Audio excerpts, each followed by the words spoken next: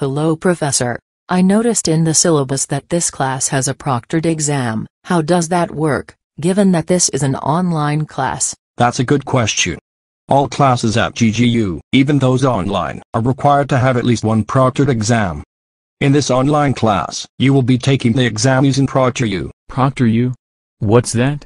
And how far will I have to travel to get there? You don't need to travel anywhere. You can take the exam with Proctor U from the comfort of your own home, or any other quiet location.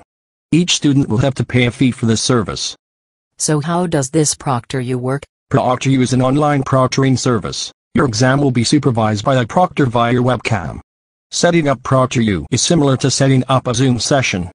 You will need a computer, a webcam, a microphone, and speakers.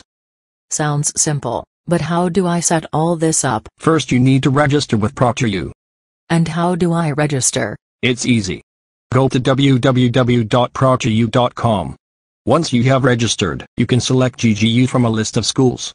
Then, if your exam is ready, you can select the time and day that you would like to take your exam, and await confirmation from Proctor U. You can schedule and take your exam 24/7. Lucy, we're recording this, so you don't need to write all this down. And Alice, wake up, this is important information. The registration and scheduling process sound easy. But I'm more worried about the technology part.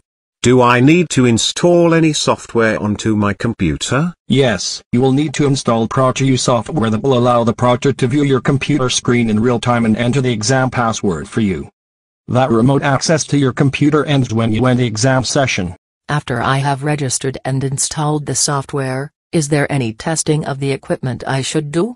I don't want anything to go wrong with the technology during the exam. That's a good point. You should test your equipment in advance so that your exam will not be delayed. The best practice would be to contact Proctor U and test with a live person. Okay, now I know what I need to do ahead of time to take the exam with Proctor U. Is there anything that I need to do on the actual day of the exam? I'm glad you asked. You will need a government-issued photo ID, so that the proctor can confirm your identity.